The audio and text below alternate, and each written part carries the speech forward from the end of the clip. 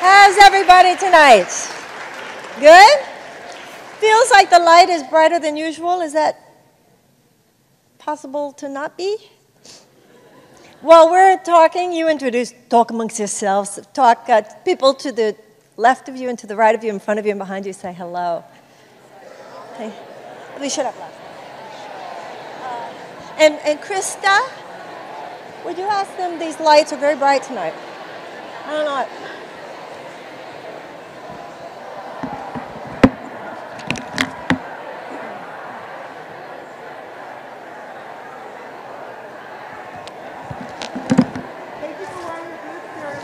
What?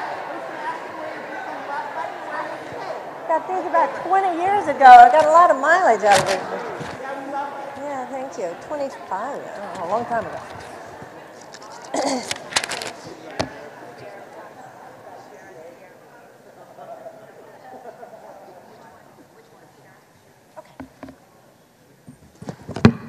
And hello to those of you who are watching via live stream. Are you ready?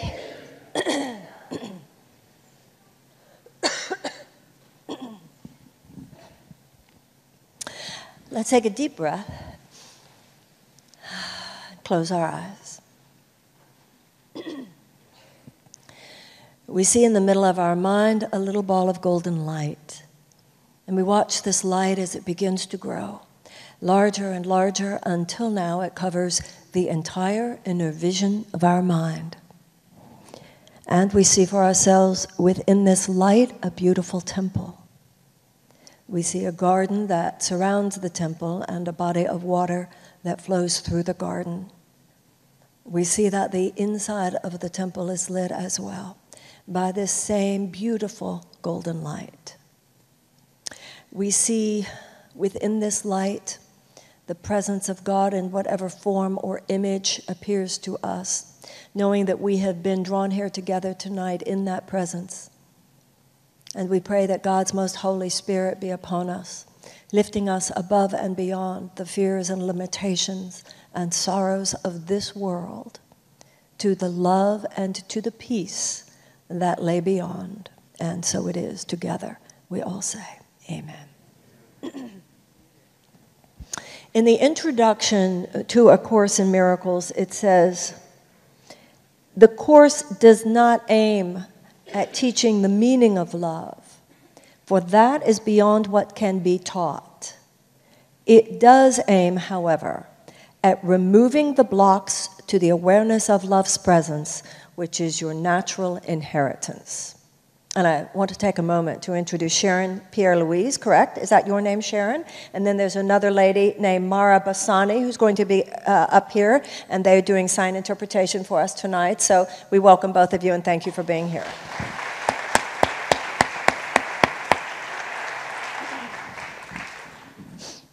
So it is our job to identify, in order to remove our barriers to the awareness of love's presence.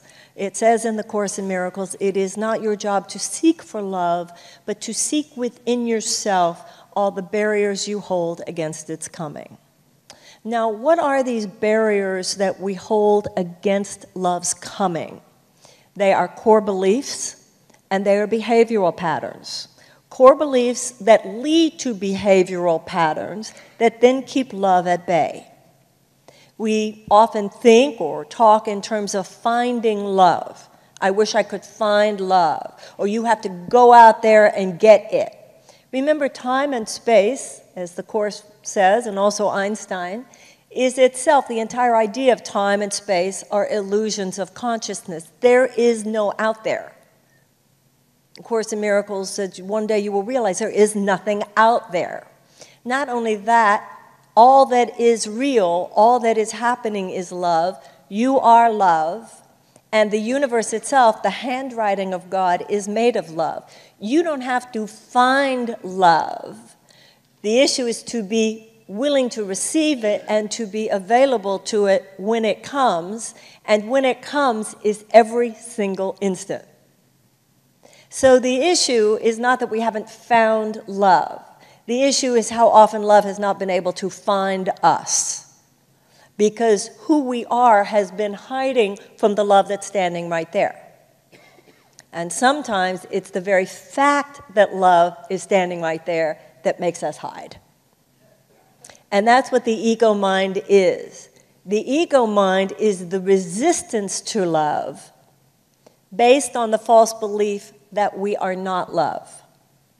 And if we do not cultivate the idea that we are love, and we do not practically cultivate the idea that our function is to love, then the mental imagery and the mental power that is the truth of who we are and that is already programmed to extend itself out into the world, because it was not given by us the conscious directive to serve love, then serves that force which repudiates love, or ego. And the form that takes is some fractal of personality. Now, it might be that you were dishonest, it might be that you're manipulative, it might be that you're hot, it might be that you're cold.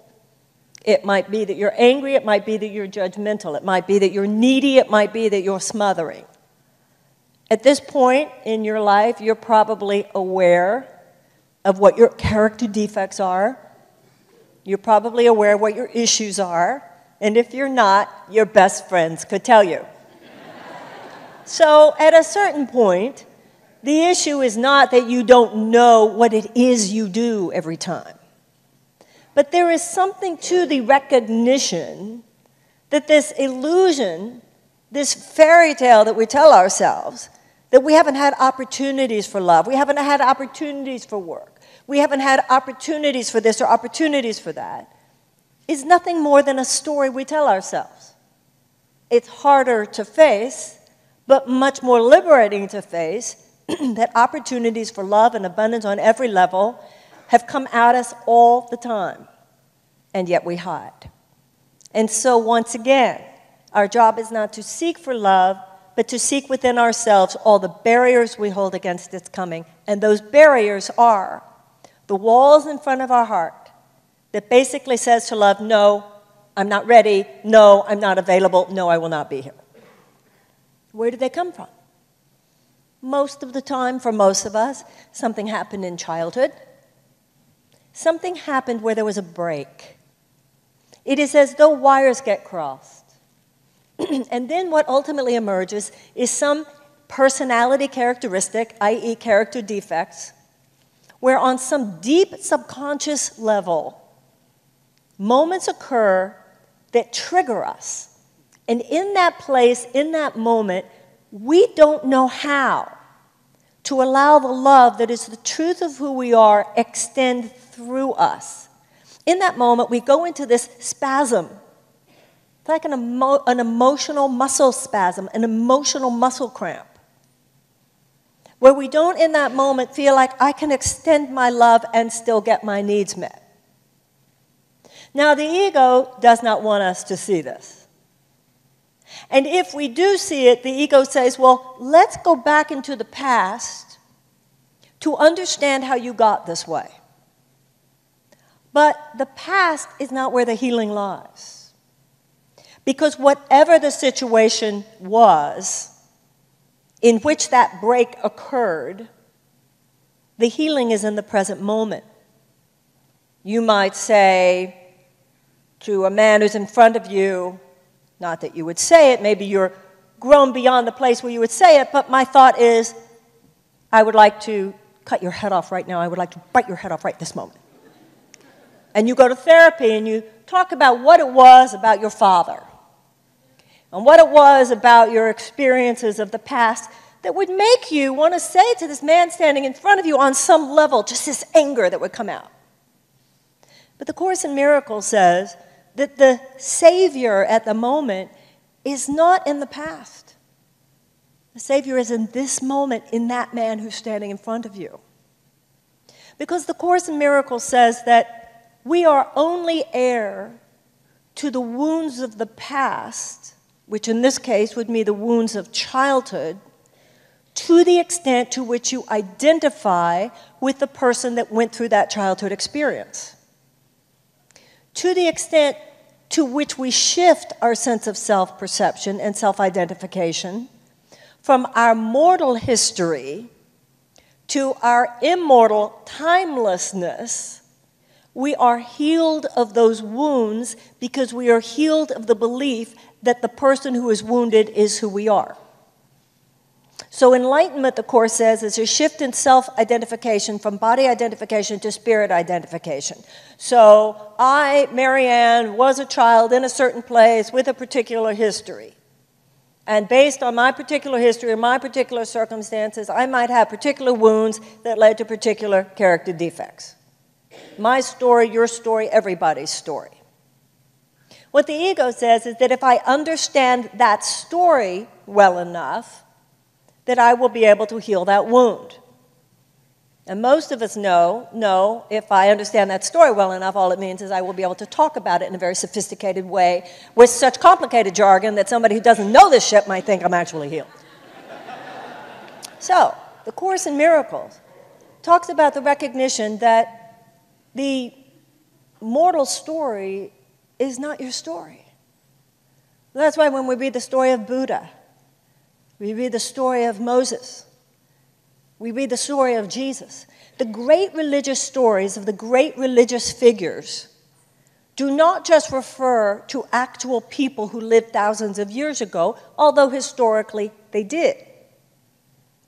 But the great religious stories are coded messages which speak not to just the historical realities of particular people, but to the timeless psychic realities that apply to all of us all the time.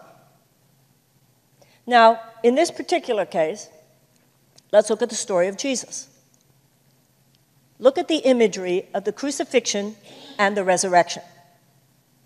The crucifixion, from a metaphysical perspective, is the energy pattern by which fear or ego seeks to replace by invalidation, trivialization, and direct attack that which is the love within you.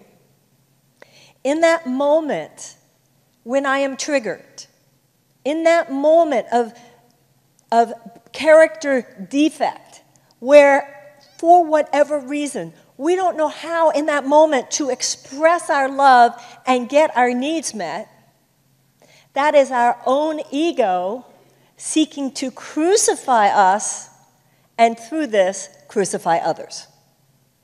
It is first seeking to attack you. It comes out as something you do to others, that you're selfish towards others, or you're smothering towards others, or you're controlling towards others, or you're angry towards others, whatever it is you do to other people. But the ego mind did not have as its goal primarily to attack them. The ego had as its goal primarily to attack you. They have their own ego. If the ego is in charge, the ego is going to work through me to bring misery and suffering not only to me but to others as well. Just as the spirit in me, when the spirit is operative, is going to bring joy not only to me but joy to others.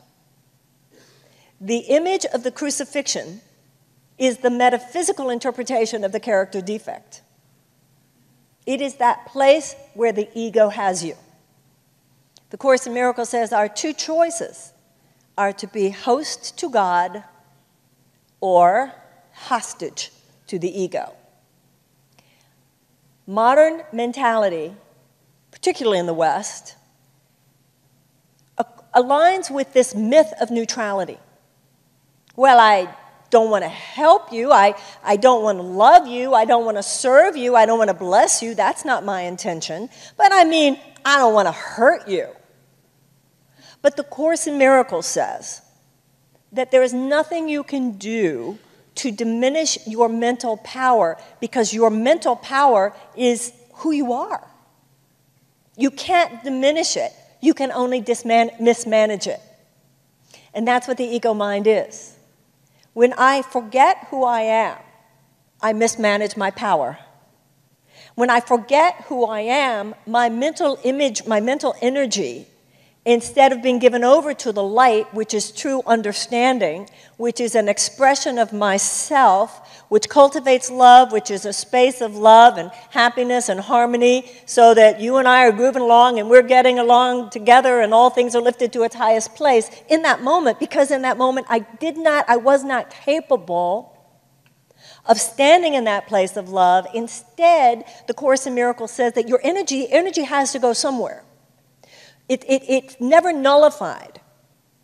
So if your energy is not extending love, it is projecting fear. This is not where you're bad. It's where you're wounded. Now, the thing is, however, unless the person standing in front of you is an initiate, they don't see it as a place where you're wounded. Or at best, intellectually, they see it as a place where you're wounded. They just see it as a place where you're a jerk. And their ego, like your ego, avoids monitoring their own issues, but loves to monitor yours. That is how the ego operates. The ego is vigilant in recognizing and pointing out your character defects. Well, you know you have that issue. You realize that, right? Whereas that is not the kind of vigilance that God directs us to have. But we are to be vigilant in recognizing our own character defects, our own barriers to love. Now, as I said before, the healing, the Course in Miracles tells us, is not in the past, but in the present. If you were, and we all were to some extent, hurt in the past, the Course in Miracles says that God has the answer to every problem the moment the problem occurs. It is therefore already programmed into the universe that the situations that would heal your past hurt are going to happen. But look at the way that this occurs. He says in the Course in Miracles, I cannot take from you what you will not give to me. So if I have a character defect, if I'm angry, if I'm manipulative, if I'm controlling, if I'm selfish, it would be a violation of my free will for the internal teacher, the Holy Spirit, whatever name you give it, to go deep into my subconscious mind and take this away from me. That would be a violation of my free will. The Course in Miracles says, once again, I cannot take from you what you will not release to me. The Course says you cannot bring the light to the dark. You must bring the darkness to the light. The Course in Miracles says it's not up to you what you learn. It is merely up to you whether you learn through joy or through pain. So it is not up to you whether or not you are going to be forced ultimately to recognize these aspects of yourself in order to give them over for surrender. The universe is intentional. It intends the enlightenment and the highest growth into perfect manifestation of joy and creativity of all living things. That means you and me. But we cannot grow into the highest version of ourselves without releasing that low version of ourselves, that fractal of energy, which is the false self made manifest through what is called the character defect. And so when we ask God to help us, the Course says, it is as though the Holy Spirit puts a magnifying glass right up to us. And that takes the form of situations in which your stuff becomes obvious. Now, the Course in Miracles says that these lessons come to us because the universe is merciful, because of God's love, infinite in all ways. These lessons come to us in ways where if we do not fight it, we can learn these lessons without pain. But if we continue to resist learning them, because the universe is intentional, then situations will get more and more intense in which we will be forced to learn. Now, I already mentioned that the ego is so busy monitoring other people's issues, it doesn't want me to look at mine. And then the ego also would have you believe that basically you don't have any. Right? Because you were so busy monitoring other people's. And sometimes we don't want to look at our own character defects because we think, I will not be loved by people. If that's true about me, then why would anyone love me? The Course in Miracles talks about a circle of fear that we must go through in order to get to the light within us.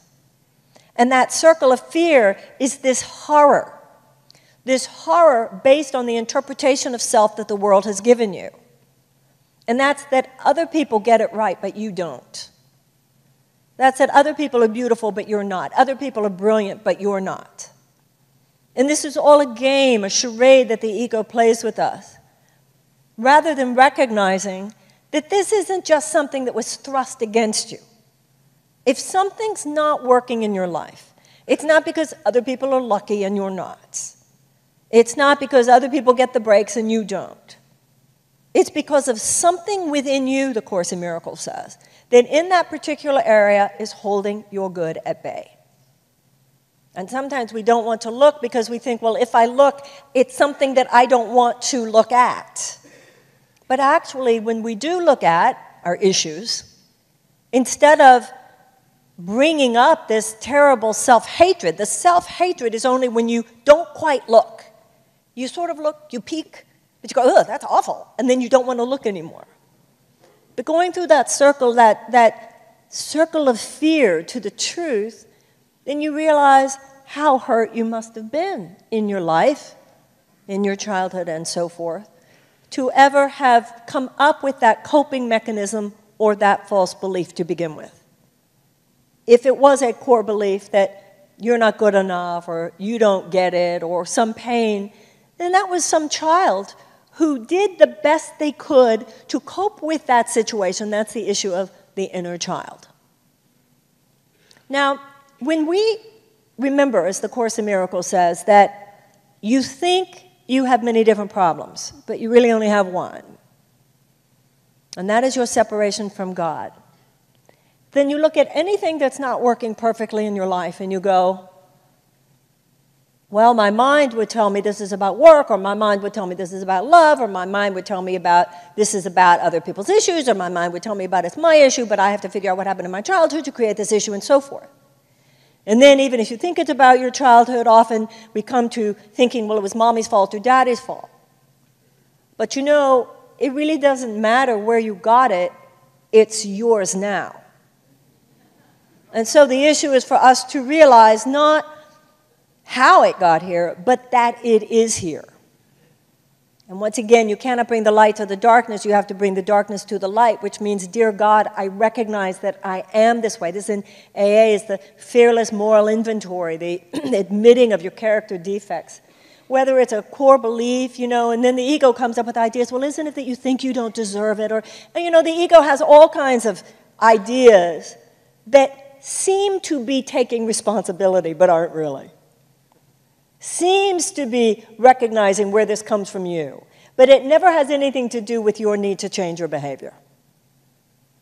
And when you do, when you move through that circle of fear, then as the Course in Miracles says, you think that if you look deeply at who you are, that anybody who saw this would recoil in horror if they saw how ugly you really are. But the truth of the matter is, if people saw who you really are, they would be amazed by the glorious gorgeousness of who you are, but they are not going to see the gloriousness and the gorgeousness of who you are until you are willing to look at the gloriousness and gorgeousness of who you are, which you will not be able to see should you not first look honestly at the mask you wear that covers it.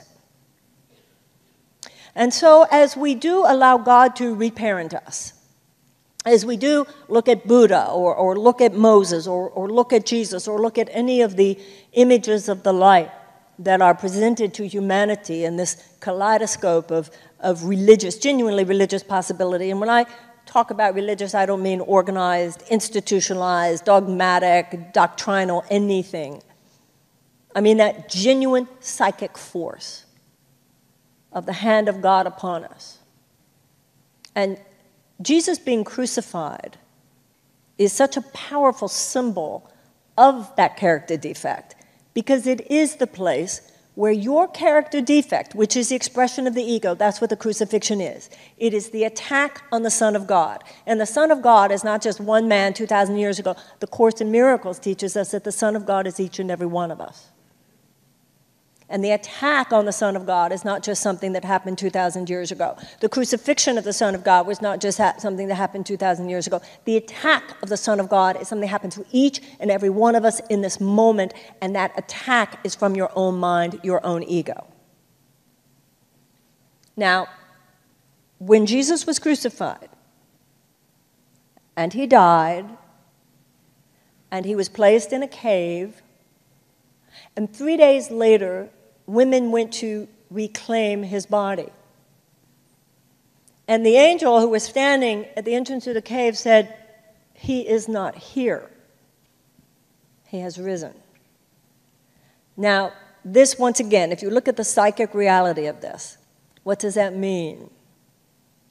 That means that through the power of God, as we surrender, as we give up our spirit, as we give up our soul, as we allow the cosmic reparenting to occur, we are lifted from that stuck psychological, emotional, and behavioral dynamic by which the character defect crucifies us.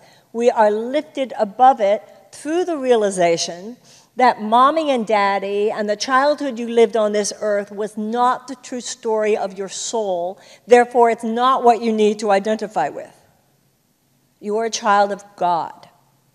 And there is nothing that the crucifixion can do, even unto death itself, that can change who and what you are. This is why in the fairy tales, when the wicked stepmother, i.e. your ego, always tries, she gets a hunter, go kill her about Snow White, or go kill her about Sleeping Beauty, but they never can. The best they can do is put her to sleep. She can be put to sleep. You can be put to sleep to the beauty in you. You can be put to sleep to the Christ in you. You can be put to sleep to the light within you, whatever name you call this. But it cannot be destroyed, and that is the message of the crucifixion. And to arise is to awaken. To see the light, the Course says, is to understand, and this is the resurrection. Now, what does it mean when the angel said, "He's not here, the dead body's not here"? What that means is the you who had that behavioral characteristic that you call that character defect is gone. It goes beyond behavioral modification. Now, it takes that 3 days, which is also the symbolism of the 40 years in the Old Testament, between the condition of slavery, once again, same imagery, when the Israelites were enslaved by the Pharaoh being the ego, you're enslaved by it. You're enslaved by that part of you that blows it all the time. Enslaved by that character defect. Moses being the voice for God, leading us out of slavery, and that's what everybody here, we're all in those 3 days, aren't we? We're all in those 40 years. My friend Sandy has a great expression. She calls it the tomb time. That time in which we're not yet quite on the cross, but we're not yet risen from it either. And when we truly are risen from it, then it's an issue you used to have. But somebody who meets you now doesn't even see it because you don't have it anymore. You have risen. And that's why we celebrate the resurrection. That's why it is something to be excited about, whether that particular story or some other particular story is the one that compels you. There are so many great spiritual tales, and the truth with a capital T is spoken in many different ways. It is spoken in secular ways. It is spoken in spiritual ways. A Course in Miracles itself, doesn't claim to be the particular statement of these universal themes that is for everyone. It is based on these universal themes. And the issue is if you're looking for it, whatever book, whatever teaching that would get through to you temperamentally will find you the moment you make yourself available. And so tonight, our power lies in saying, this is what I do. I get it. I know it. I admit it. And asking God to take it from you. That's the one thing that sometimes we just forgot to do. Sometimes people say, The language that you really hear that the ego loves is things like, I know I have to work on that. I'm working on that. I have to work on that. All right, yeah, I'm trying to understand what that's about for me more. Those are all delay techniques. Those are all ways that the ego is seeking to avoid the decision. And we make that decision not in the moment when the character defect has us by the throat. Don't wait till that moment. Because by definition, in that moment of trigger, you are at the behest of the ego mind. At that moment, you have no power to rise above it. Rather, we dedicate each day. That's why the morning is so important. If I wake up in the morning thinking in terms of this neutrality myth, then I think, well, I can just go out into the day and basically just go out and try to get what I want, which means by definition, if my mind is filled with the thought, like I'm going to go out today and get what I want, you've already thrown yourself off your divine alignment. If you look at every day, wow, I wonder what's going to happen, you've already thrown yourself off your divine alignment. If you look at the day saying, I know what it's going to be, it's so awful, I can't stand this, you've already thrown yourself off divine alignment. If you wake up in the morning and you're indulging the thoughts that this person is awful and that person is awful and not forgiving this person and not forgiving that person, you've already thrown yourself off divine alignment. And your ego mind will take advantage of this. It is a place where you have not filled your house with light. The darkness will be there. The mental energy is going to go somewhere. And so that is why we make ourselves devotees, out of self-interest. When you wake up in the morning and you say, where would you have me go, dear God? What would you have me do? What would you have me say and to whom? You're saying, put me on the right track. Because God knows things can get awful around here when I'm not. It's not that you're afraid of what might happen in the world. If anything we should be afraid of is what might happen in us. That you recognize that when left to my own devices, I have this aspect of myself that can get this way or can get that way. And that is why in the Course in Miracles it says, you think you have many different problems, but you really only have one, and that is your separation from God. So when you say, I don't know where I got angry, I don't know where I got manipulative, I don't know where I got selfish, I don't know where I got controlling, I don't know where I became a love addict, I don't know where I became a love avoidant, I don't know this, my mother, my father, all this stuff. Sometimes we are absolutely led to understand some of those things. And they can be helpful to the process. But they themselves are not the answer with a capital A, because the answer is God right now. And then what happens is that those places where we are broken become our sacred wounds. We realize that we are like the prodigal son. That the father was actually more happy to see the son who left and came back than to see the son who had never left. It's like when a bone is broken and it comes back together, and it's even stronger in that place. And how does that show up in your personality? The way it shows up in your personality is that in the very place where you were most broken, and you are no longer broken, there is a power in that place in your personality that seems to you almost greater than you would have had you not first been broken there.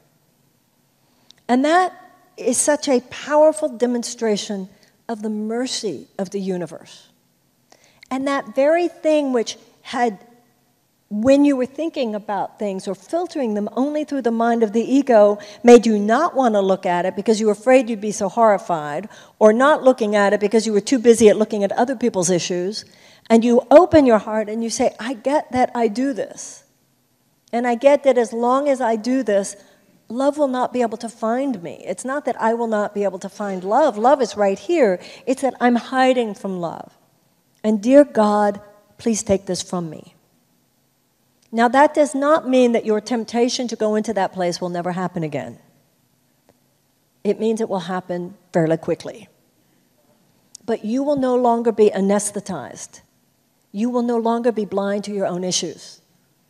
And so next time that trigger occurs, next time that thing happens, what makes you go into that place, makes you tend to get manipulative or selfish or needy or smothering or controlling, I'm not even saying that next time that happens, man, you just won't go there. You might go there. But this time you will go there conscious that you're going there. It's like you will be looking down on yourself, going, oh my God. And you will see yourself in that moment as other people see you. And you will hear yourself in that moment as other people hear you. And depending on the situation, they might not even want to hear it if you say, oh, I'm really sorry for having done that. Because they might have seen it or heard it enough. Are you with me? But you will never be unconscious to it again. And the ego would have you just go back to sleep and not see it. This is why you don't want to avoid the pain of personal growth. Because it's in those moments of horror. I'm really that way? Sometimes that's exactly where you need to go. Exactly the moment you need to burn through. So then that first time it happens, it does come up, that magnifying glass, that thing that triggers you, because once again, it has to come up in order to be healed as kind of an emotional detox. And you'll see yourself doing it. You'll recognize yourself doing it. And it just might be that this thing is so deep and the subconscious musculature and the emotional muscle spasm is so great that you watch yourself, but you still do it. But you get that you're starting to see. And then slowly but surely, it will occur. And then maybe the next time, what will happen is that you get that you're about to do it. You don't know how to do it right. You don't really know how not to be manipulative. You don't know how to not be selfish. You don't even know what it would look like to get it right. But you're ready to at least fake it. You know, they say in AA, it's easier to act yourself into a new way of thinking than to think yourself into a new way of acting. You are ready to at least behaviorally modify. And one of the things I've seen in my life that has constantly amazed me is and it makes sense because the universe is here at your service. So if I have something in my life or my personality and I go, I just don't know how to do that right, but I'm willing to. I know the way I do it is wrong. I just don't know how to do it right. You will find yourself, you'll just happen to be in a situation where someone who did not have that particular childhood wound happens to be demonstrating, and they have no idea that they're demonstrating it for your sake, but they will demonstrate to you what someone looks like and how someone acts who did not have that wound, who does not have that particular issue. And that is part of your healing because you do start emulating it, you do start imitating it. How do people who get this right act? How do people who get this right talk? How do people who get this right behave? And slowly but surely you begin to wear the coat of your true self. You know, when you've been crouching, when you've been cowering in this place of false self that has taken such form within your personality that the ego has succeeded in convincing you, well, that's just how I am, then the true mantle of Christ, the light, the whatever image you use, wouldn't even feel natural to you. Even if you knew what it looked like, it would feel fake because the Course in Miracles says that at a certain point in our lives, that which is natural feels unnatural, and that which is unnatural feels natural. So it's like you don't even know how to look and be and act wise. You don't even know how to look and be and act serene. You don't even know how to look and be and act unneedy, unmanipulative, uncontrolling, and so forth. But when we wake up every morning and make this our dedication, knowing that the world will be a better place if you're a better man. The world will be a better place if you're a better woman, because every moment that we do not show up as our best, then a possibility for great things is deflected. Not just for you, but for other people too.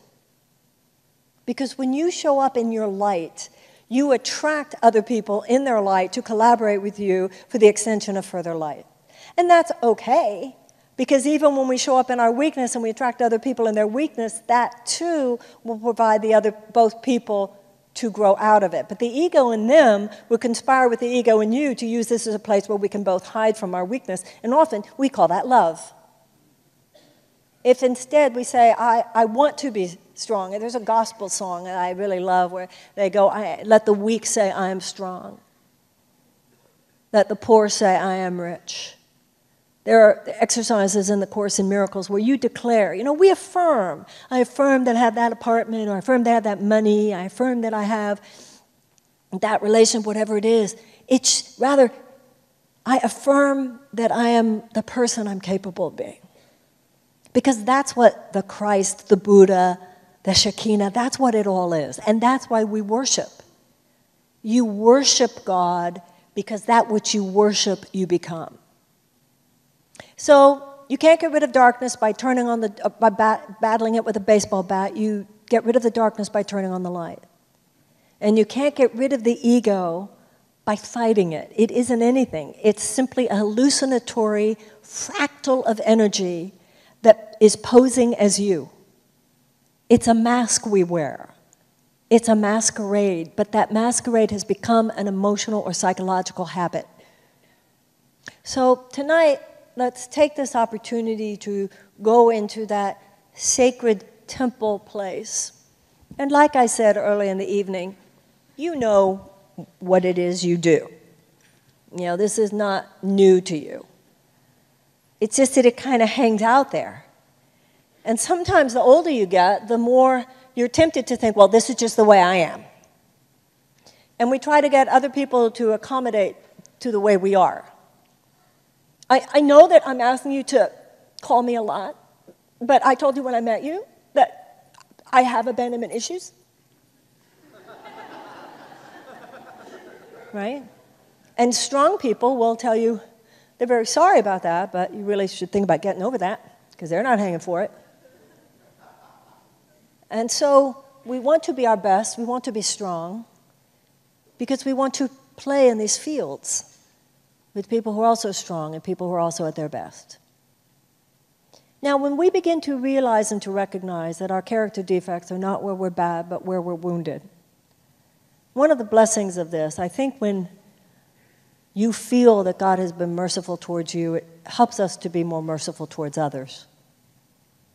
When you feel, I had this issue or I had that issue, and then you feel that you've been healed in some way, then when you see other people who have issues, you're more likely to have compassion for them. And to know, as the Course in Miracles says, that that which is not love is a call for love. The real light within them is saying, I'm here. I know I'm not showing myself to you right now, but I'm really here. Because that's what happens when we're nuts and we're crazy and we're whatever it is we do as character defects. The real us is there. It's trapped. It's in that cave. It's on that cross. And so the Course in Miracles is asking us, says to identify those things and give them to God and ask that He take them away. And that doesn't mean that, you're going to wake up in the morning and you're never going to do that again. But it will open up your mind, number one, to realize it when you're doing it. Number two, to have more, not only self-awareness, but self-control and impulse control. That the fact that you know is not enough, but the fact that even though you are not healed, when it comes up, you can make a choice. You are a master. You are a cause rather than an effect. And you can say, even though I feel like saying that, I'm not going to. Even though I feel like indulging myself in sending this ridiculous text, I'm not going to. Even though I feel like indulging myself in doing something really manipulative right now, I'm not going to. And then you're going to be alert to all the ways that God sends you, not only books and teachers, but these passion plays of seeing people who, wow, that's how someone acts who's not hurt that way. Wow, and often it's like, I didn't know you could do that. I didn't know you could just let people be free. I didn't know you could do this or that. And you realize that the whole universe is, the only reason it exists is to give you this gift. And ultimately you will begin to heal. And the fact that you went through that crucifixion of your own and that healing of your own will make you far more compassionate, merciful towards other people who are on their own crosses. And I'm not saying that, I suppose at a level of complete enlightened master, people have grown past them all. I'm not at that place, so I don't know, because I know of a life in which you kind of put down that cross and, there'll be the next thing and there'll be the next thing. but it's all building towards something. And I think that what's so beautiful about meeting other people who are also on this path, we're all on a spiritual path, most people just don't know it. But the more we find ourselves in actual molecular contact with other people who are consciously seeking to stand in their strength, not indulging our weakness, not indulging thoughts that this is the way I am or just have to figure it out or I'm working on it, but knowing that the fate of humanity as we know it has to do with whether or not we become the people we need to be to transform the conditions of the earth. We are all literally here to be saviors. We talk about how Jesus' crucifixion is not just about one man. Jesus' resurrection is not just about one man, and Jesus as Savior is not just about one man. The Course in Miracles says we are all here to be saviors to the world. Because when we are saved, all that it means to be saved is to be saved from our own insane thinking. And that's all that a character defect is, where we're at the effect of insane thinking.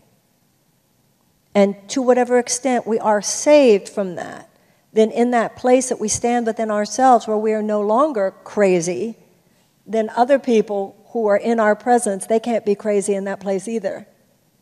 Because the light in you touches the light within them, which means not only were you saved, but you save. That's the big story. That's what's really going on in your life. The Course in Miracles says you can treat these ideas as toys, and they'll have the effect of toys in your life. You can treat these ideas as metaphors, and they'll have the effect of metaphors in your life. You can treat them as symbols, and they'll have the effect of symbols in your life. But if you see these psychic realities, which are the true religious realities, spiritual realities, as the forces and the dynamics which run the universe, then so they will be for you. And so, let's close our eyes now. And let's get comfortable in our seat. And let's just feel the relief of knowing that there's no point in running away any longer. We are so tired of running away, of pretending that it's not true,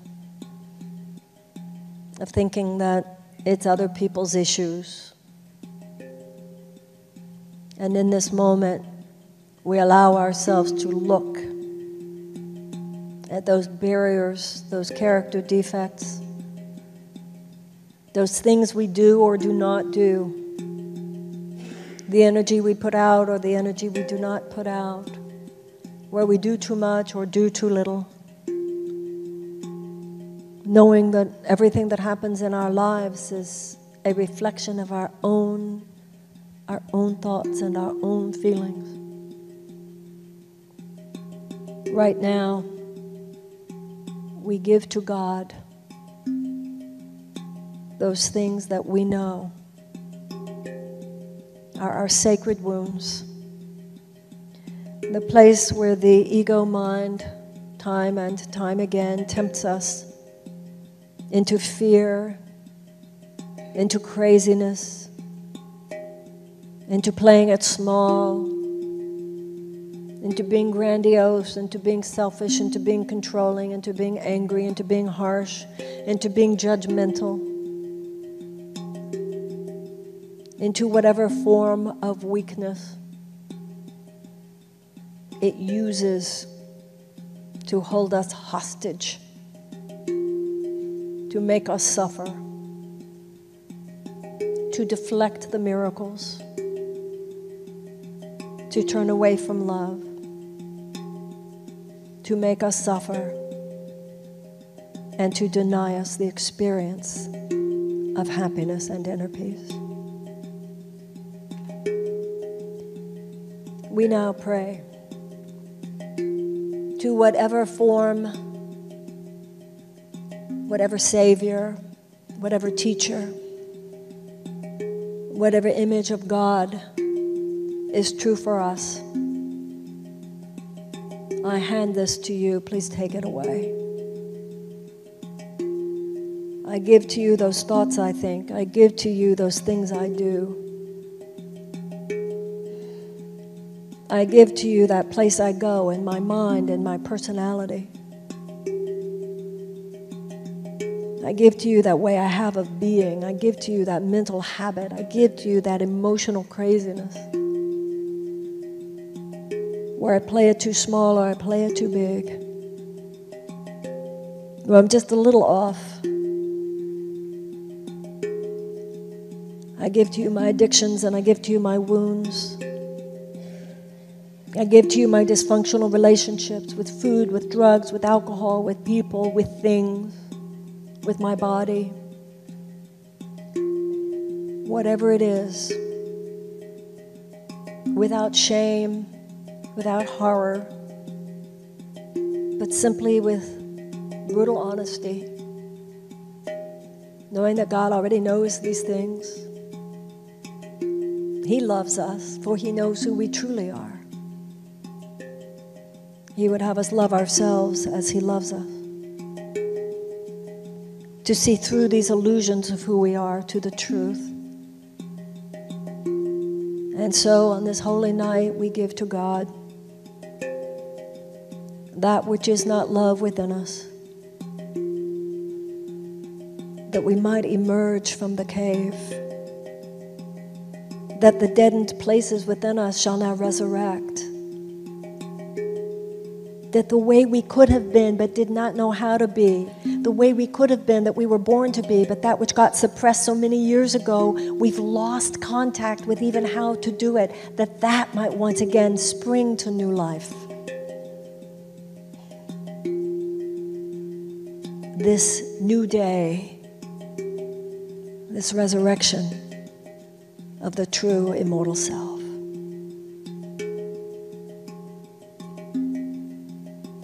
May this miracle occur within us. As each of us in our own way give to God what we do not want, knowing He was simply waiting for us to ask Him to take it, knowing that He answers every invitation the moment we make it. We invite Him now to enter our mind, to enter our psyche, to enter our deepest thoughts and emotions, to unwire those crossed places within us. That where we were weak, we shall now be strong. Where we were bound in fear, we shall now be freed to love. Where we dwelled in darkness, we shall now dwell in light.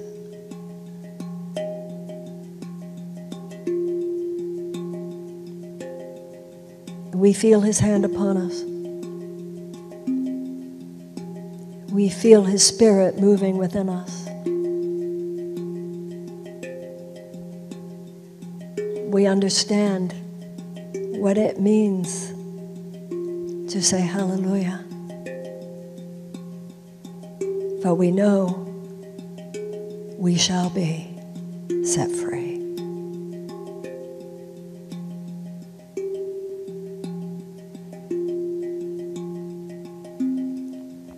We dedicate all that we have and all that we are to God to use for His purposes, asking that we be lifted to the truth of who we are,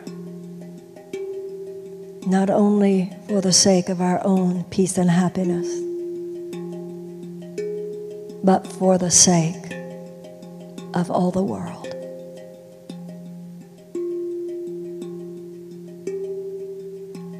And so it is. We all say, Amen.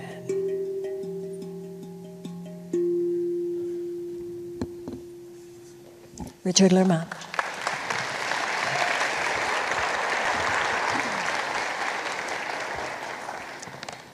I was at an event not too long ago.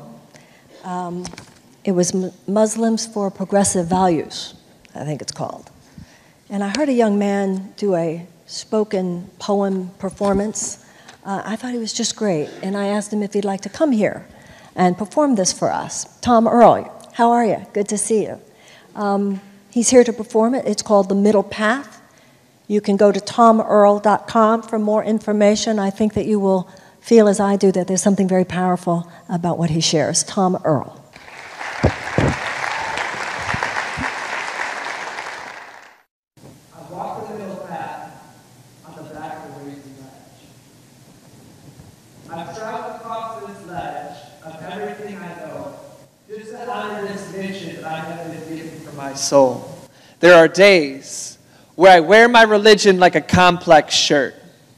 It covers and protects me, but there are these dangling loose strings of doubt and worry, and I worry that if I pull them, the whole thing will begin to unravel, and I will once again be left standing naked and alone in this world served cold. I unfold my clenched fist, and like droplets of ink splashed into water, I watch as my fingers spread out from one another, 5 of them. Just like my extremities, like my senses, like my toes, like my pillars, like my prayers. I swear there's something mystical to this number, but who knows? Could all be a ridiculous coincidence, or maybe this is an incident of whispers from the divine. But I do know that there's always room inside our bodies for more negativity. And in the past, I have been guilty of being one who would fill every space I could find with poison and self-hate. I began to escape the day that I believed in something greater than myself. That something greater than myself was service to community. And a vision of a world where everyone is treated with respect and dignity. 2 years later, I converted to Islam. 2 things Islam has taught me was how to deal with grief and how to persevere. For we are a religion of hope. But I also know that there are wolves who will steal happiness while wearing a smile. Because many men would rather suck bile through a straw than have to chew on an original thought for themselves. They are the ones who seal the coffins of transformative dialogue and introspection with their false allegations of haram and innovation. And I have 1,023 middle fingers for all of these supposed religious leaders who are really nothing more than bullies, pushing people out rather than welcoming them in. We must admit there is an exodus of people from our spiritual spaces, and that's the problem, because you see, spirituality is not just about salvation, it's also about community. Ya Allah, please forgive me. This is my story. I took a journey through the desert and ran dry of water. So I went within and found nourishment in my relationship with God. We communed, and I arrived at a destination of humbleness and gratitude. I cried, and my tears, they gave life to an internal garden of courage and acceptance of the fact that my relationship with God is not determined by the circumference of man's control of earth, but rather it radiates from the radius of God, master of this entire universe.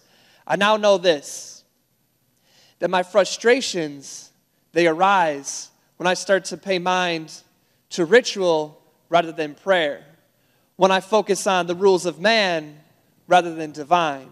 But alhamdulillah, with difficulty comes ease, and sometimes God tests us just to hear us cry out his name, which is why it's possible that through my pain, I found peace. Spirituality is not a selfish practice, because it's also about love, acceptance, and understanding. And we can only find those things when we begin to see them in and share them with one another. Thank you. Thank you. Thank you so much. Tom Earl. Thank you, Tom. It was wonderful to hear the second time, as it was wonderful to hear the first. What I'm going to do is go down and let's talk to people here tonight. Who's first? Okay, over there. Thank you so much. Thank you, Jeff. Okay, somebody over there? Okay, hi. Hi. So first off, I'm really nervous. There's a lot of people here. So can we talk about dating? What'd you say? Talk about dating. Dating, okay. So I've been dating this guy for about 3 months. And about a month ago, we went on a ski trip, had a great time. And I was going to ask him, you know, maybe if he wanted to be exclusive, but he was really clear that he didn't want to have a boyfriend. He got out of a relationship in November. Uh-huh. So the circumstances are we see each other like once a week and we're dating, but I have a lot of like insecurities about what he does on his other times. Right. So I want to know, how do I just accept like this relationship as it is? I really enjoy it. I have fun hanging out with him, but I'm like maybe insecure. Would you say at this moment that it's really being honest with yourself to say that you're enjoying this? What's that? Are you really being honest with yourself at this point to say that you're enjoying it, or are you not enjoying it one night of the week and suffering for the other 6 days? That's probably more accurate. Well, I'm not trying to put words in your mouth, so I'm asking honestly. I thought about that, but I do enjoy our time together. Mm-hmm. You know, and versus not having that, I enjoy. I understand. You know, one of the things I remember Pat Allen saying, I heard her say this many years ago, and she said she was talking about men and women, and she was saying, men don't lie unless a woman has proven to them that they have to in this situation, or she'll get hysterical. And she was talking about how in many situations the problem is not that he didn't tell you, it's that you didn't believe him or you didn't listen to him. Or you thought, he'll change, because once he's with me, he's not going to turn away from this. It's too good. Yes, he will, actually. Right? So the issue for you is that he told you. Now, this brings up, and you're a man too, so some of the psychological stuff might be different. I know for a woman's, once, you know, literally a man enters any orifice, it could be her ear, and she's hooked. In terms of chemicals, right? I'm there. Right? So it could be argued, and this is only a decision you can make for yourself because there's no right or wrong. But there is something here about honoring ourselves. Once you have sexual relationship with somebody, and they have told you, I don't want a relationship, they probably mean it. And so now you have to ask yourself. This is a question that cannot be answered by anyone but you. But it doesn't sound to me, and I'm only getting my information from you, doesn't sound like he's changing his mind. Correct. When you have these psychic images of what he's doing when he's not with you, you're probably right. Sure. Okay. And then the issue is for you to put that in God's hands. Now, as you do that, you might find that you become someone for whom that's okay. You know, maybe for you that's genuinely okay. And maybe it's not. But that's what you have to go deep within yourself and ask for. And also, and once again, I'm asking questions, only you can discern the answer. You are allowing all that psychic energy of what you do not want to be in your space. What do you mean? What does that mean? What it means is, you know, it's like I always say, if the train doesn't stop at your station, it's not your train. But even more than that, the train that could get in. Sure. You know, because this train is being held there. So sometimes it's like you say to the universe, why do you only bring me this? And the universe is saying, well, I saw no indication that you minded. I hear you. Right? Like there was that song by George Michael many years ago, that great where he says, I gotta have faith. That great song, the lyrics of that song are so powerful because sometimes the universe has to hear you say no to what you don't want. So once again, those are the questions. The answer only you can ask. But it's not that he's giving you too little. It's not about him. He's been honest.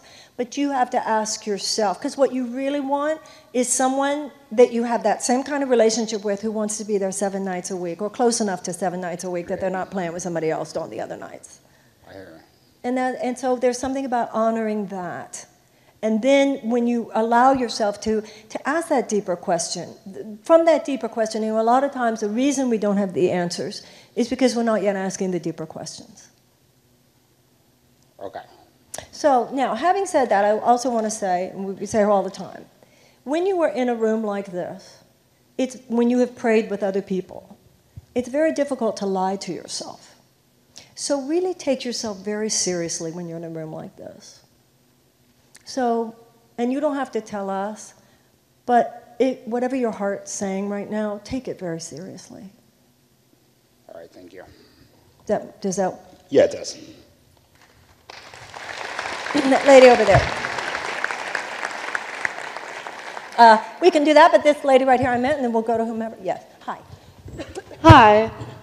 This topic was so perfect for me tonight. My boyfriend's father passed away on Friday.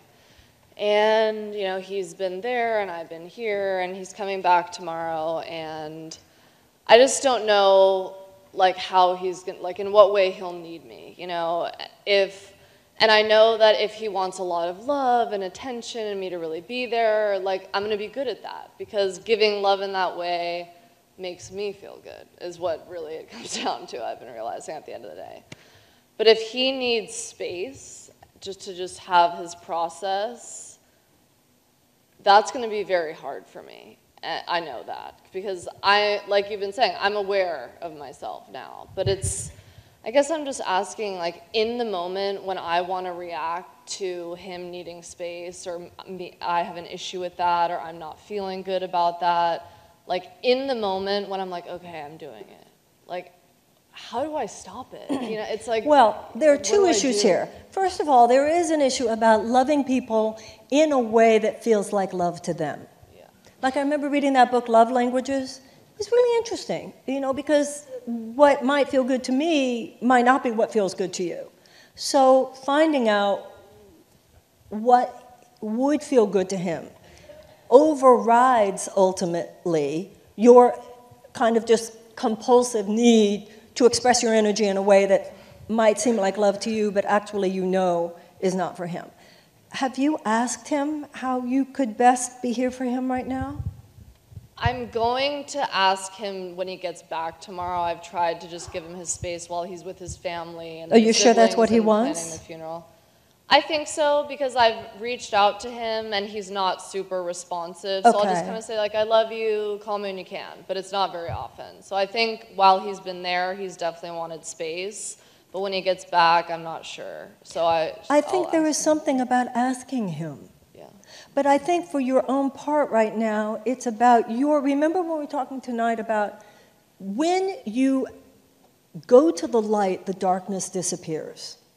When your dedication, I want to be a space, if you can't be, if this is a love partner for you, and you can't show up to be there for them in the way they would wish when their parent has died, right?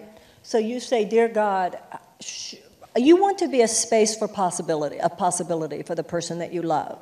You want to be a space where, and you want them to be this to you too, don't get me wrong, but you want to be a space where they are healed, where not only they feel loved, but they feel your love in a way that feels right to them.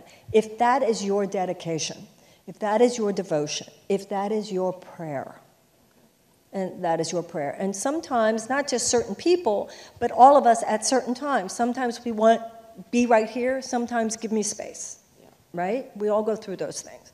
So if you say, dear God, show me not only how to love him now, but pray for him, pray for his family, pray for his father. You know, you just make yourself very much in service to this healing, and Spirit will direct you.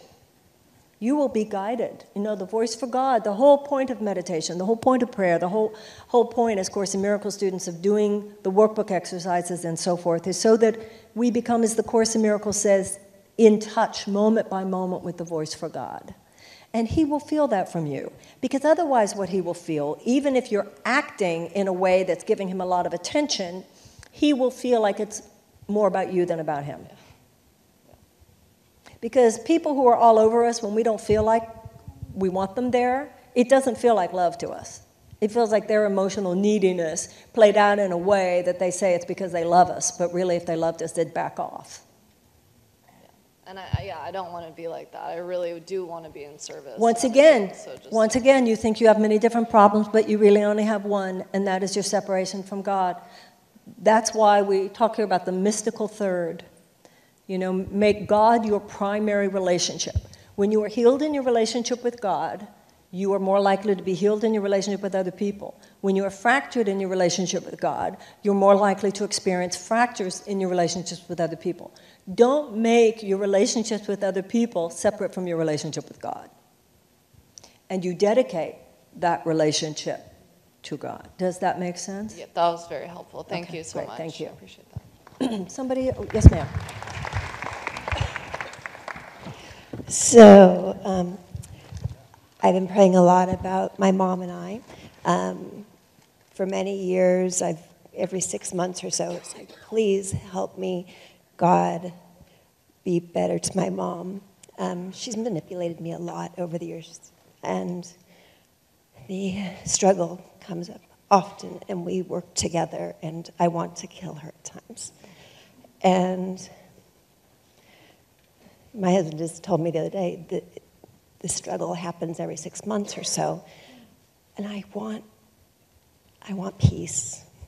And tonight was so perfect, and I feel like you've helped me so much. And I'm sure a lot of us struggle with our parents and want to break down those walls and have that peace. What is your name? Cynthia. What is your mother's name? Sherry. Charity? Sherry. I'm sure Cynthia is not the only person here who would like a healing with someone. And in your relationship with your boyfriend, it's the same. But let's pray with Cynthia and with Charity for her relationship with Charity and for all of us. If you Sherry. I'm sorry? Sherry. Cherry? Sherry. Cynthia and Sherry. Yes. Okay. Cynthia and Sherry. So as a name comes up for you or some relationship that you're in that you'd like healed, we can all use this prayer for ourselves as well. Dear God, we join with Cynthia as she places in your hands her relationship with her mother, Sherry. And as she does this, dear God, we too place in your hands our relationship with whatever person or people have occurred to us in this moment. We pray that these relationships between Sharon and Sherry, Cynthia and Sherry, but also our own relationships now be lifted up above and beyond all conflict, all walls, and all separation from the past. May Cynthia and Sherry and all of us now be lifted to divine right order as a great wave of forgiveness comes upon them. May they and we see only now the innocence in ourselves and in each other.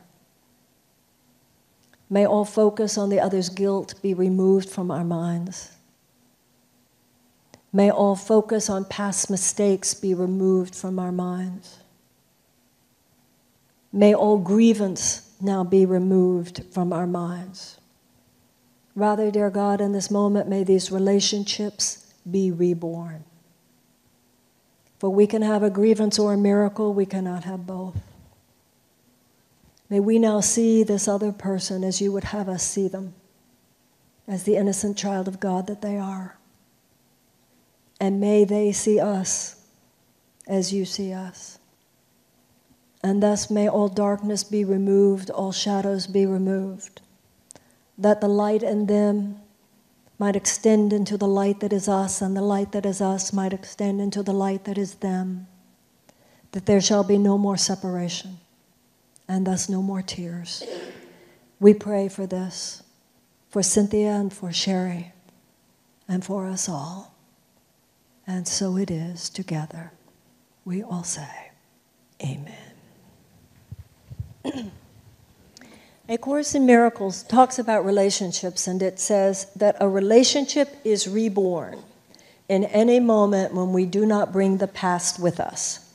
And as I mentioned in the prayer, the Course in Miracles says you can have a grievance or you can have a miracle, but you cannot have both.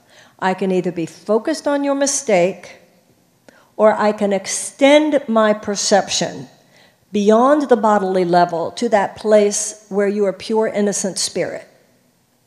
If I choose to limit my perception to the level of your body and thus the level of your mistakes, then I will be dooming myself to an experience of my own limitations.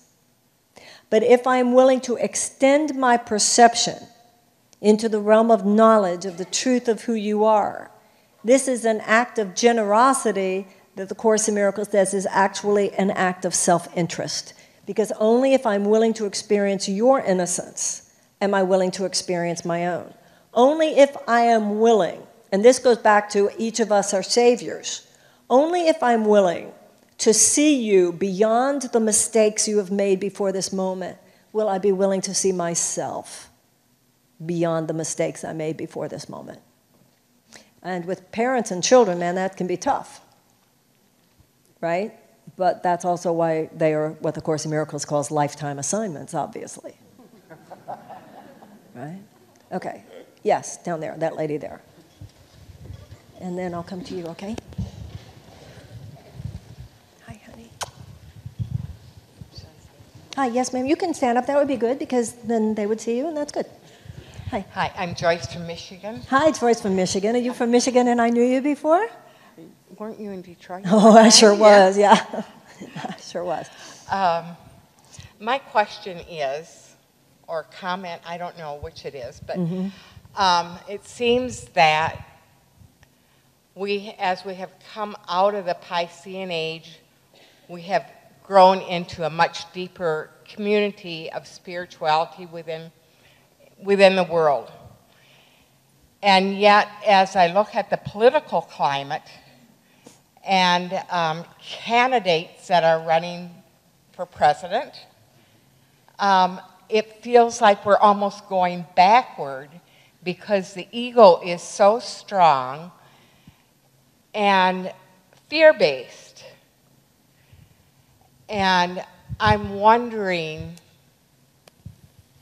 how, as a spiritual community, we can combat that so that we have government officials that look at how we can be better communities, better worlds together, serving each other for the better good.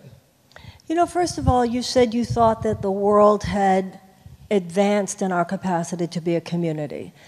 It could be argued that we have regressed as a civilization because industrialization has made it easier for us to be siloed. You know, there are cultures in which no one can indulge the belief that they don't need everybody else in the village. And so modern society, post-industrial society and so forth, has actually increased the sense of isolation by increasing the sense that I don't need you. So first of all, I'm not so sure that this idea, I think the idea of community is very in vogue. But I think one of the reasons the idea of community isn't very in vogue is because there's so little community. We're just talking about it so much because we need it. There was many of our ancestors didn't talk about it. It was what they lived because nobody thought that they could survive without it. Does that make sense? I think now we definitely have an understanding. I do think what there is a mass understanding that we don't have enough of it, that we are isolated, that we are lonely, that we have taken this notion of rugged individualism too far. To the point where we have failed to recognize on a cultural basis, on a spiritual basis, on an emotional basis, and on a political basis that it can't just be about me, it's got to be about us. Now, the thing about American democracy that makes it such a space of incredible possibility is that theoretically we can create whatever kind of society we want. And I do believe that there are many people. In fact, when I was saying before about all these people I've met who are running for Congress that are so great, it's very painful, it's very poignant, because I meet these people as you'll see them interviewed. We've already got 9 interviews up there on sistergiant.com. They're such cool people, and you think, wow, if Congress was made up of these kind of people, These people represent the better angels of our nature. What has happened, however, is because of the undue influence of money on our politics, democracy itself is stymied. And we have this kind of corporate totalitarianism that I was talking about earlier, where the heart and humanitarian values does not seem to have the upper hand. The idea of short-term economic gain for particular forces. So if they want a war, there's a war. If they want GMOs, there are GMOs. If they want fracking, there's fracking. If they want to deregulate to the point of complete irresponsibility towards the earth and the children of the earth, then they do. And right now, it has reached such a perilous point that the people of our country are deciding for ourselves what we are going to do about that. Now, this is the problem. Because of the undue influence of money, they are in charge of politicians. Because of the undue influence of money, they are in charge of the leadership and establishment of both major political parties. And because of corporate ownership of the media, they are in charge of the media. And they have proven over the last few months they will allow no one who resists the corporatocracy to get anywhere near the levels of power. And this is a very dark time because of it. And Flint, Michigan is just the tip of the iceberg. So the problem is not just Flint, Michigan. The problem is the system that gives rise to this. And that's why just giving money to Flint, Michigan, as important as that is, we must address the systemic problem. I think sometimes in life, I think part of growing up, and I think this is true of a nation growing up, you know, the thing here is that just as we have an individual ego, collectives have egos. National psyches have egos. And aristocracy, we repudiated it in the founding of this country. And it's back because this is morphed. This is an aristocratic situation we're talking about. And the question remains whether, now there's one major candidate who is the aristocracy, and there's another major candidate who says we can compromise, we can work with them. But as Frederick Douglass says, you know, power never, you know, it will never cede power. It must be demanded. And right now, we've been lulled to sleep in this country. And the problem here is that we don't have that much longer. And that's what growing up does.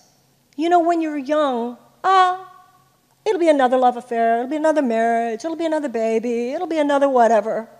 And you grow up and you go, this is, you know, life is not, and you're nodding, this is what growing up is. And I think in the United States, with these extraordinary freedoms and the extraordinary powers of democracy, we've taken it for granted. This is not guaranteed. This is not guaranteed. And we have a situation now where this kind of corporate totalitarianism, it's almost locked. It's almost a lock right now, and you can see it the way Bernie Sanders is so trivialized and marginalized. This is like 1968, but they don't kill you anymore. They just marginalize you, and they demoralize those who support you. It is, for those of us who are old enough to remember, this is, and I think that, you know, it's a beautiful thing about age and young. The younger you are, the more you know about what's going on now, and the older you are, the more you know about things that do not change. And I think those of us who remember the 60s and all of that have a lot to give right now because, you know, the older you are, the more the keeper of the story that you are. And we saw something shut down. But this time, the capacity to shut down, even though they don't physically assassinate anymore, or they obviously prefer not to, the shutting down, there's almost something worse going on. So I hope that, you know, once again, the Course in Miracles, this is not about my having answers or anything like that. This is about all of us, though, starting to ask deeper questions. And as a generation, we have been so seduced by the bombardment of ultimate meaninglessness that passes for popular culture that it is sucking our life force. And we are not showing enough righteous indignation.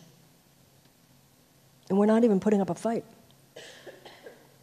And from a spiritual perspective, it's not about a fight, but it is about using the powers that we are given. So somebody said to me Twitter the other day, oh, Marianne, there's no revolution. And my response to that, well, if there's not, that's very sad, because there should be. There should be a political revolution in this country. And John F. Kennedy said, those who make peaceful revolution impossible make violent revolution inevitable. You know, Martin Luther King talked about two kinds of peace, negative peace and positive peace. He said negative peace is where there's no outright conflict or violence. But there's an underlying tension and anxiety. And that's what's happening now, whether it's Occupy or the Sanders campaign or something, you feel it coming up from the bottom of this thing. This will blow. This is going to blow. There's too much suffering. There's too much hardship. You cannot do what we're doing now without it blowing at some point.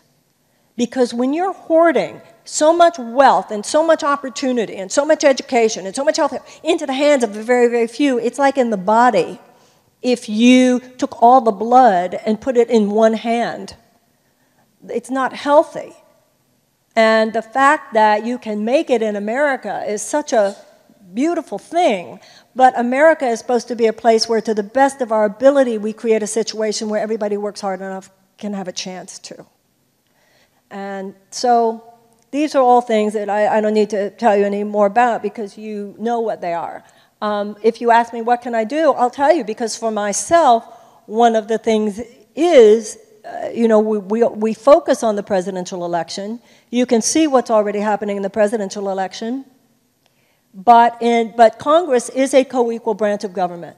So I hope you will look at Sister Giant. I hope you will look at those interviews. I hope you will look on the page where you can contribute to the PAC to Support, because these are candidates, all of them, who in their primaries are running against representatives of the established order. And when I ran for Congress, people all over this country were so generous to me. And even though I don't feel the call to run, these people are great, but they don't have platforms because they wrote books or whatever. But, it's an honor to introduce you to them and hope that we will support them, because what it has shown me, we are good people. People are good. It's not just Americans are good as opposed to anyone else. I was asked by a congressman at this retreat I did recently. He said, well, how can we get people to care about Flint? I said, excuse me. The people of America care about Flint. It was the government of Michigan who did this. It wasn't the people. Right? By the way, when's your governor going to jail? I hope soon. Yeah. Well, let me take that back. I need to be more careful. When is he going to be held accountable? Got to be careful. Yeah, honey. Something I think interesting happened today. Yeah, what happened today? I know you're a Bernie Sanders supporter, but did you hear Hillary's speech today? No, I heard her the other night. Was she wonderful? She gave a speech today about love and Yeah. how we need to move to be a love-centered society. I thought it was quite remarkable. I think she's a lovely person. I think Hillary Clinton is a lovely person, and I can't say she's a friend, but she's an acquaintance. When she was in the White House, she was very kind to me, actually. I spent the night there. I had a weekend at Camp David. She's a lovely person. This is not about that. She might have given a lovely speech about love, and I'm not saying it was all an act, but I am saying this. She's a militarist. She supports GMOs. She does not support the reinstatement of Glass-Steagall. She does not think that the big banks should be broken up. She thinks the only thing wrong with GMOs is that the biochemical companies need better PR. And so this is not about whether or not she's a lovely person. I think she is a lovely person. We're talking about political issues, and I simply do not agree with her politically, and I hope that we do not get seduced by the fact that she gave a speech about love. Right? I'm sure she doesn't think I should be president either. We don't owe it to each other, so that's great. I think that the issue is if she becomes president and if she wins the nomination, I will certainly vote for her. But not everybody agrees with it, but I will. The issue is that all of us will need to remind her of that speech.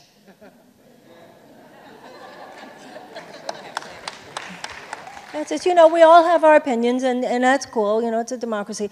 Bernie Sanders LA event, Burning Man bus, BERNING. If you feel the burn, help fuel the burn. The Burning Man bus, March the 12th, 7 to 10, at the Whole 9 Gallery in Culver City. Yeah, and everybody now has to just ask in yourselves, your own heart. My watch is crazy. 9:12. Okay, just a little bit more. Okay, yes, ma'am. I had said I'd come to you. Oh, okay. Hello. Hi. Hi. I have a question. I know in your book you mentioned in your mid-20s or early 20s being kind of confused before you found your path. Return to Love? Yes.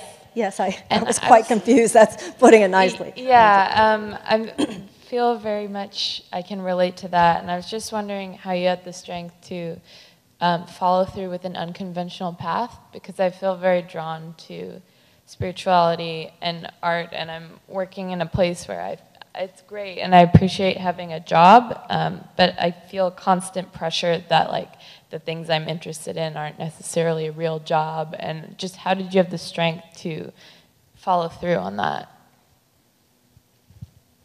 If that makes I'm not sense. sure I understand, because from a Course in Miracles perspective, what we do on the outside is not the issue.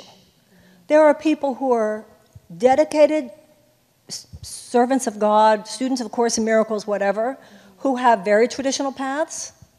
And there are people who are very devoted to love who have non-traditional paths. The path on the outside is not what matters. The path on the inside is what matters. Does that make sense? And as you make, once again, you make your relationship with God first. Are you doing the Course in Miracles yet? No, I'm not doing it. Okay, but you must have read A Return to Love, because that's where you're basing your story. Yes. So if you are attracted to the ideas in A Return to Love, Return to Love is like the Cliff Notes of A Course in Miracles, right? So there are people who have very traditional jobs because that's where they are assigned, that's their dharma. And there are people who have very non-traditional jobs. The externals are not what matters. We can't see anything from that. It's about, on the inside, are we seeking no matter where, whether you go into a bank or into a corporate office or you go into an art studio, are you looking at the person in front of you and saying in your heart, silently, the love in me salutes the love in you. The light in me salutes the light in you. To God, even when we were talking about corporate fascism or corporate totalitarianism, that's talking about systems. It's not talking about individuals. So somebody working in a corporate office is an innocent child of God. We're not, even on that, we're not talking about demonizing individuals.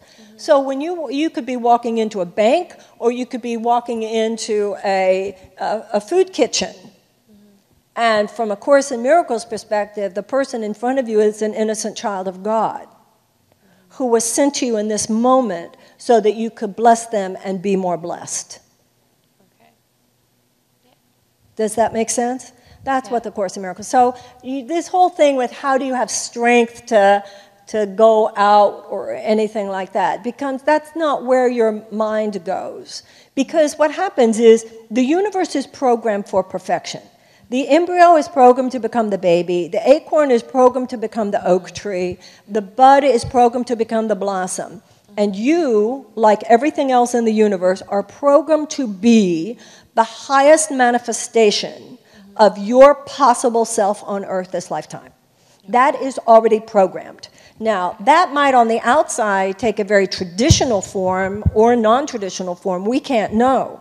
I can't know and you can't know. And I'm not sure those things even mean anything anymore anyway, right? I mean, what does that even mean, particularly in California, right?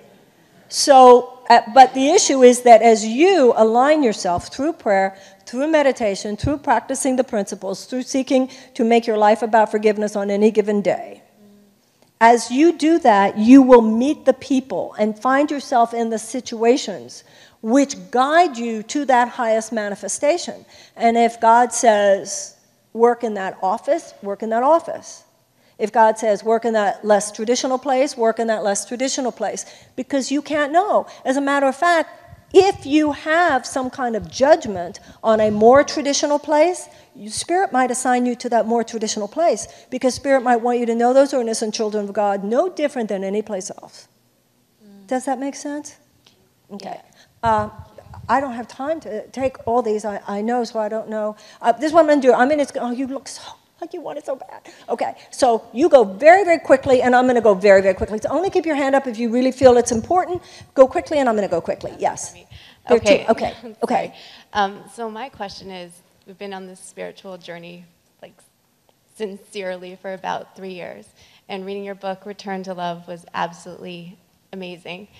And because I am such an obsessive personality, I find myself almost creating situations, thinking that perhaps if I were to explore it infinitely, I might get the lesson from life that I'm supposed to be deriving from whatever it is. So whether it's in the manifestation of a relationship that is not necessarily making me feel good, but it's triggering me. It's triggering me to bring forth anything that needs to be healed within me. But the infinite analysis from every different angle keeps me.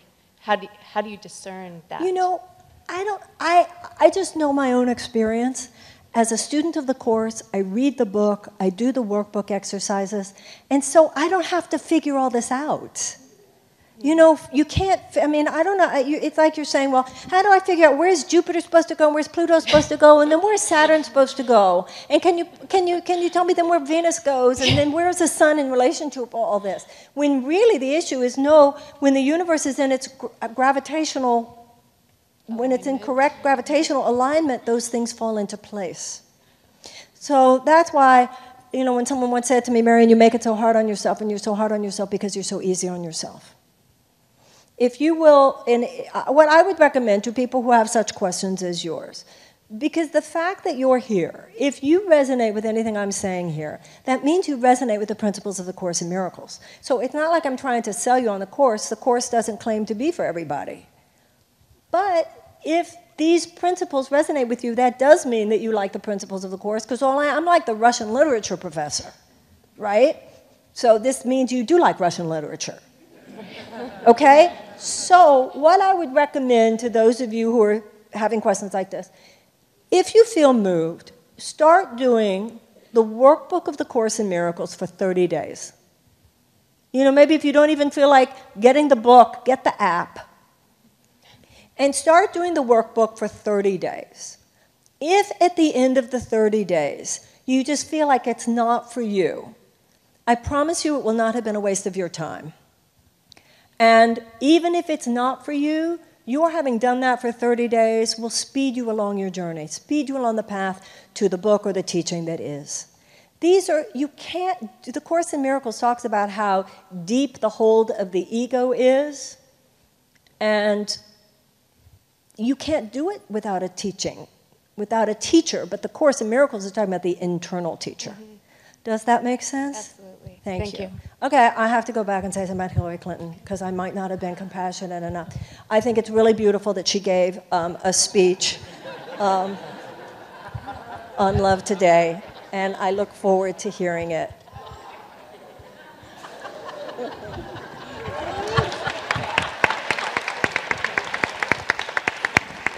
Okay, tell the truth as soon as you know it, right? Okay. Yes, sir. Over there. There was somebody else. Oh, thank you. My God, so sweet. Thank you, darling. Thank you. I love you too. Thank you. Okay, weren't there some other people over here though, real quickly? Oh, thank you. Thank you. Thank you. Thank you. I know I do have 2 weeks left. Don't throw me out the door yet. Okay. Yes, ma'am. And then we're going over there. There's a gentleman. Okay, you have the mic, and then we'll go over there. Okay, yes, sir. Oh, Hello? Okay. Yeah, I'm listening to you. I'm making a film about Ferguson called the Hope, Love, and Beauty Project, ironically enough, or not ironically enough, based on this work that we've been doing with A Course in Miracles, trying to bring a new conversation about how hope, love, and beauty can be present in the midst of tragedy. So my struggle is what you talked about several weeks ago, which is that it's such a serious situation, what happened with Mike Brown, what happened with Darren Wilson. It's such a charged environment that, that to do that justice by speaking about it, and yet at the same time trying to speak about what can be beyond it is something that's very difficult for me. I've shot most of it, but I'm kind of struggling with this whole idea. And I've read the course and I'm doing the workbook, but I don't know how to apply it to this particular situation because it's outside of me in a way. You know? So we were talking tonight about the ego and how the ego operates. And the Course in Miracles says that the ego is suspicious at best and vicious at worst. And I also mentioned that collectives have ego as well. There is the collective shadow. And racism is one of the collective shadows of the United States. Now, an individual has to atone, and a nation has to atone. This is why Abraham Lincoln in 1864, and you might want to look this up, in his, when he established a National Day of Prayer and Atonement, said that a nation has to confess its sins as well. I wrote an article on Huffington Post a while about race and atonement and reparations and so forth. The United States, you know, there was a pope 3 popes ago, John Paul, who talked about the purification of memory and why it's so important to apologize. He went around atoning for the Catholic Church, for the Inquisition, and so forth. And he said that if you do not atone and confess and apologize, in all the ways we're talking about character defects and so forth, then what happens is that you remain subconsciously unaware when you repeat the pattern. Too many Americans do not realize, whether it's mass incarceration, whether it had to do with the 3 strikes and you're out, whether it has to do with so many of our social and economic policies, many Americans simply do not realize how much these things are a legacy of slavery and a legacy of racism. Because too many Americans don't know the history, because too many Americans were not taught the history. But I think more Americans are, this is an area where I feel more Americans are waking up. And even though this kind of national atonement I don't think is going to come, it's interesting you talk about this because like when Hillary Clinton met with the Black Lives Matter people, it was interesting because she did name that it was America's original sin. She did. But then where her thinking is, and maybe if she's president, we will all have an opportunity to inform, I don't think I'm going to be invited, but somebody will, to inform her that these answers have to be on the inside as well as legislative. Yes, she was right to say we needed Lyndon Johnson, but obviously we needed Martin Luther King. So I think that there is among the people more and more of a realization that atonement is necessary for 2 reasons. First, on a purely spiritual, metaphysical reason, if Germany had not done full mea culpa, including reparations after World War II, to the Jews, I don't think Germany would be as high and as successful and abundant as it is now. That generation really took care of business. They really took care of business. With us, you can look at the history, though, and you can understand it. It's not like, from an emotional, psychological, spiritual perspective, if you actually look, and we don't have time now to go into it, but if you look, there was the Civil War, and then Lincoln died, and then there were the carpetbaggers, and there was Ku Klux Klan, and then there was white supremacy, and then there was the lynching, and then the Jim Crow laws. It's not like, when you do look at it from a kind of psycho-spiritual perspective, what happened historically, you can see that we just never totally took care of it. You can understand that the Northerners, 600,000 people died in the Civil War. I don't even have time to go into all of it, but you can understand the limits of former generations who had shed so much blood. But you can also see it's time for us to finally do this. It's the sins of the fathers are passed on generation after generation after generation because we have not fully, as a nation, atoned. So what would that look like? Well, several years ago during when Newt Gingrich was Speaker of the House, I remember a congressman from Ohio who suggested a congressional apology for slavery, and I remember Newt Gingrich wouldn't even let it anywhere near the floor of the House, said, "Tell me how this will help one child learn how to read." I could tell him. For all the reasons that the Pope said about purification of memory, we should have and these rituals are important. There should be an apology on a level such as that. There should be some kind of national apology on a level like that. We have on the Mall a statue to Dr. King, but that's not enough.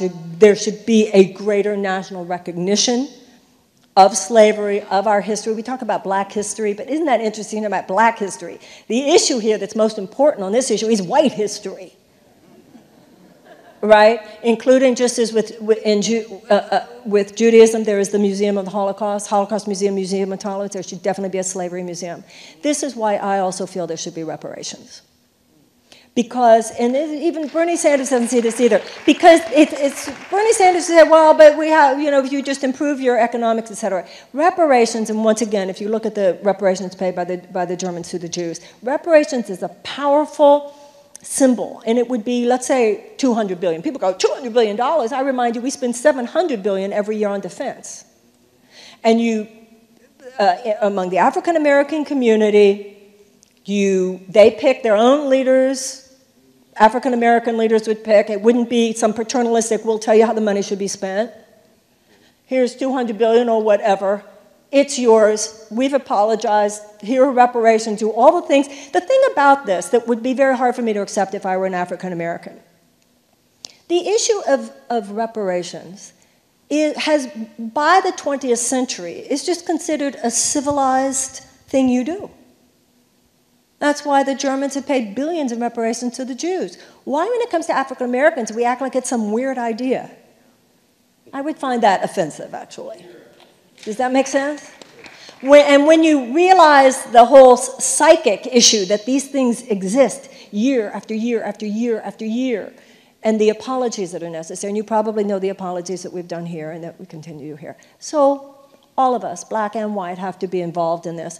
And what happens is, you had the Civil War, you had the Emancipation Proclamation, you had the amendment that abolished slavery, you had the abolition of slavery, and what those were external remedies that abolished an evil institution. That's what that generation's job was.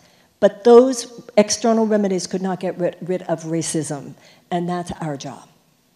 And I think with your movie, as you explore that and have more voices, one thing I will say about America, and I know this from my own career, and I know this about Los Angeles, you start a new conversation, things happen, and you start a new conversation. In Los Angeles, things happen. So God bless you with your movie. May it go very deep and go very wide. God bless you. Thank you. Okay, I'm so sorry. If you need to talk to me, come at me after, but I'm being told we got to get out of here. Is that okay? Is that something you can ask next week? Oh, okay. We will be here next Monday, God willing, as my mother would say. And thank you very much for being here. And we will say our final prayer for the evening. As I said, I apologize if I communicated anything less than honor and compassion for Hillary Clinton, and I will, and I mean that sincerely. I mean, you know, all you can do is catch yourself. And it's not that we have to agree with each other. We do not have to agree with each other. But I would be lying if I said that I am without any personal animus on this issue whatsoever, which you probably already knew. Okay, that's fine. Okay. Joni, if you're watching, I bet you're laughing at me. Okay, let's pray. Dear God, as we leave this place tonight, first we take this opportunity to pray for each other and from the deepest parts of ourselves, wish each other well. May all of us feel your hand upon us, the mantle of your light upon us. And as we leave this place, may we carry this light to others. For Rachel and for Donna Jo, Victoria and her brother, C.T. and his family, for Daegu and for Paul, Eric and Maisie, for Shannon, for Lynn and for Ruth, for J.B. and Naomi, for the Deadman family, for Carolina and for Juan, Mary and Kathleen, Patricia and Darren, Matthew and Hannah and William, for Philippa, for Joni, for Tracy, for Eliza, and for Charlotte. May the hand of God, dear God, be upon them all. And each of us now place in your hands our burdens, and our decisions to be made, our hopes, our dreams, and our fears. And now we place in your hands, dear God, Donald Trump and Hillary Clinton, Bernie Sanders, Marco Rubio, Ted Cruz, Ben Carson, John Kasich, all of the people who are running for president. And we ask that you remove from our hearts any judgment that we have against any of them. In this moment, may we see the pure and innocent Spirit of God, which is you, within them all. Remove from us our own darkness as you open our eyes to the truth in them. And from that place, dear God, guide us to wisdom. Where we disagree, may we disagree honorably. Where we feel a passion, may it be a passion for more than a passion against. May we be discerning, yet wise. May we be passionate, yet in all ways compassionate. As we place this presidential election, these congressional elections, our country itself in your hands. Dear God, may all that democracy can be, and use each of us as citizens to bring forth the highest good. We take this opportunity to atone on behalf of our nation for racism, for militarism, for imperialism, for any aspects of our national personality, dear God, whereby we have collectively as a nation behaved in contradiction to your love. We do apologize on behalf of our nation for all the racist history in our country, slavery and onward, and pray for a reconciliation between races, a reconciliation among us all, a rebirth of freedom and a rebirth of love in our country and in our world. And so it is. Together, we all say, amen. And do go forth with confidence and go forth with peace. For there are angels to your left and there are angels to your right. There are angels in front of you and angels behind you. There are angels above you and angels below. There is a path of light already paved before you. Seek each day to walk that path. And if at any given moment you are stymied by fear, imagine an elder brother who is next to you, and put out your hand for him as would a little child. He shall take it, for this is no idle fantasy. He is here. And so it is. We all say, amen. God bless you, everybody. Thank you.